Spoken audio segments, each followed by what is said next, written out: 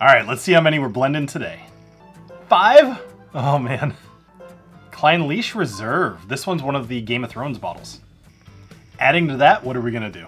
Wild Turkey Rare Breed. That Wild Turkey's totally gonna overtake. Let's see what's next.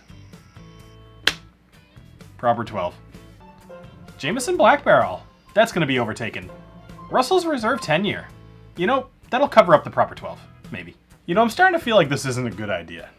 Jameson Black Barrel, Russell's Reserve 10.